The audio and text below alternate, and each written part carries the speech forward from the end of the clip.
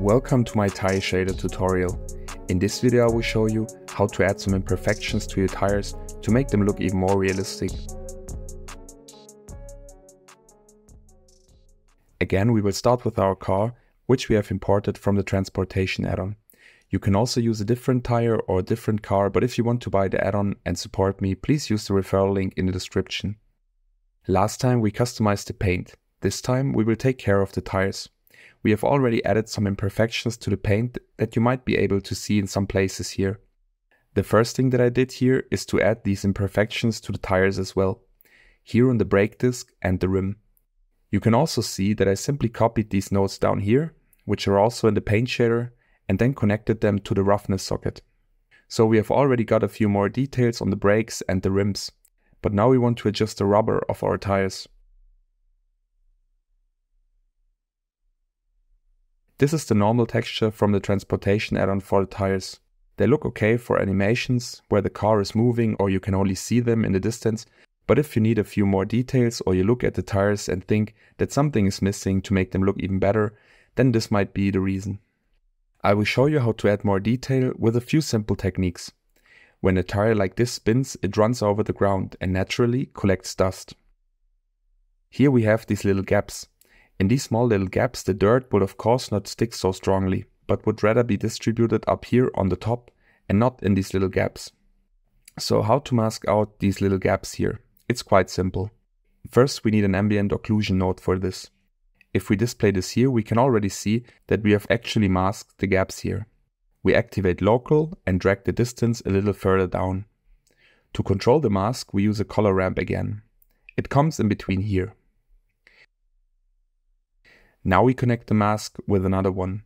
To do this, we first need a mix node and a gradient node. We leave the gradient node on linear and again use a color ramp for the control. If we display this now, we can see that we have this gradient here.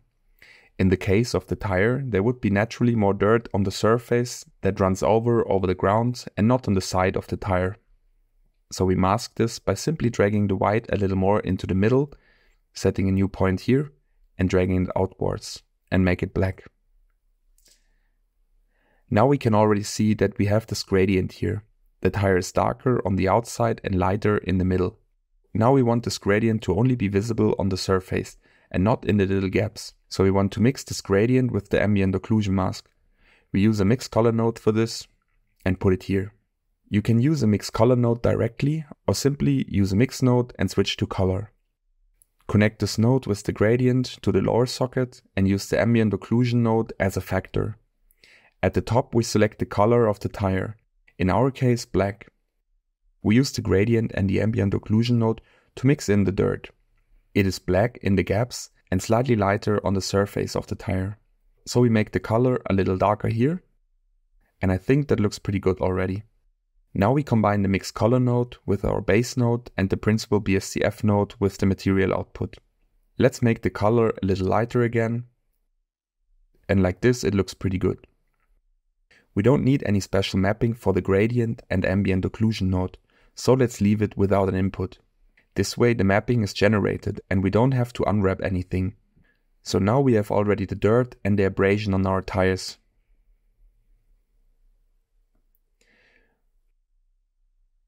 What we want to do next with the tire is to add streaks. When a car is driving, the surface of the road is sometimes a little wet or even has some puddles, and this would cause streaks. That means the tire would be a little more wet. However, the wetness would not be evenly distributed. That's why we can't simply reduce the roughness value on our principal BSDF node. Otherwise, it wouldn't look good. We do this with a noise texture instead. If we now display this noise texture here on the tire, we can already see this pattern. The darker the texture, the more reflective it is. Black is a roughness value of 0 and white is 1. To make this look more like streaks, we need a mapping node here. We create this and simply use the generated coordinates here too. If we edit the scale values below, the noise texture is changing. The tire rotates while driving, so wet spots were a little bit longer like here. We can already connect and control these streaks with the color ramp. Now we can see these streaks and can adjust them a little if necessary. You can see that the tire reflects more strongly in some places and less in others. You may not be able to see it so well here now, depending on the light of course. Maybe we change the scale of our texture and make it bigger so we don't have these small spots here. With the color ramp we increase the contrast by pulling these points closer together. There's already quite a lot of reflection down here, which is a bit too much. So we need a lighter color than black for our color ramp here. Some areas reflect more strongly and others less. We stretched the noise texture earlier because the tire rotates and this would create a different shape for the reflections. So now we have already our streaks on the tires.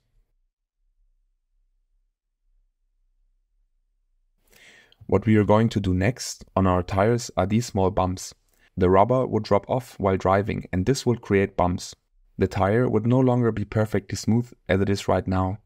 For this we also need another noise texture. Let's move it here and display it. We now need this noise texture to be relatively small. We now also connect it to a mapping node and this time use object mapping so that we have an even distribution. Object mapping changes the size of the noise texture a lot. I think 0.1 is enough. I will now connect the noise texture to a bump node. For the bump node we take the factor of the noise texture for the height socket and connect it to the principal BSDF shader. The bumps on the tire are there, but they are still far too strong. So we reduce the intensity and get slightly lighter bumps. Next we also want to use this texture for the sidewall. It's included in the shader from the transportation add-on. If you don't have the add-on, you can of course also find these textures on the internet. We also want to mix them with the noise texture node here. Again, we use a mix color node and leave it on mix. The sidewall is placed in the upper socket, so A, and the noise texture in B, the lower one. Now we select the result of the mix node as the height. This means that in this bump node we now have the mixture of our noise texture and our sidewall texture here. If we want to control this now, for example the strength, we can do this here. If we want to edit the strength ratio between the sidewall and the noise node, then we change the factor of the mix node. Let's display the shader. I think we need to change the settings a little bit.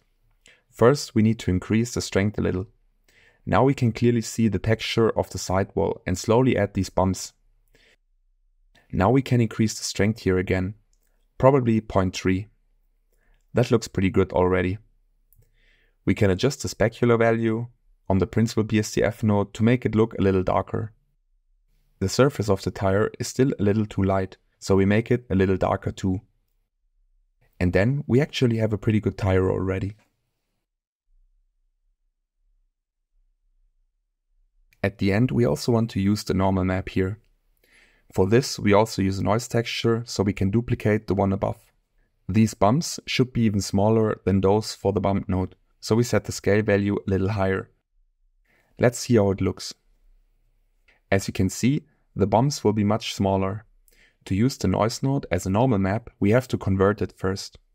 We do this with a separate color node and a combined color node. And then we select the noise texture as the color input. We connect red to red, green to green, and set blue to 1. If we display this now, we can see that it looks like a normal map that we can use for the normal map node. We put this in here and connect this normal map to our bump node. Now we display the principal BSDF node again and also see the small bumps, which look a bit like scratches or imprints. On the normal map node we change the intensity and make the effect stronger or weaker. I don't make it too strong and only want to see the effect very slightly. We can of course play around a bit with these settings here. Depending on how exactly you see the tire, you can add further imperfections, for example more dirt, dust, scratches, stains or something like that. If you have any further questions or would like tutorials on other topics, please write to me in the comments. I hope you were able to learn a few things again and see you next time.